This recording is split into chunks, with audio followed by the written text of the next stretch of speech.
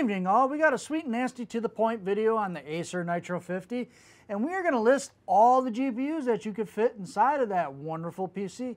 Up here on the screen, you might see them scrolling, you might see them stationary. I don't know how I'm going to do it or what mood I'm in. And most of the Acer Nitro 50s come with a 500 watt power supply stock. Other than that, there is no other power supply that you can stick in it because it is a proprietary mess of wonderfulness. It is a decent starter computer, and that's what you're stuck with. The max length you can fit in there is probably like 11 3/4, but if you move some stuff, you could probably fit a 12 and an 1/8 GPU to have a little bit of itchy, squeaky room.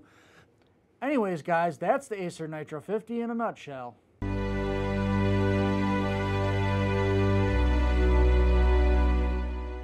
Hey guys, it's Tech Nitwood here. Make sure you guys subscribe and like and hit that bell. Thanks.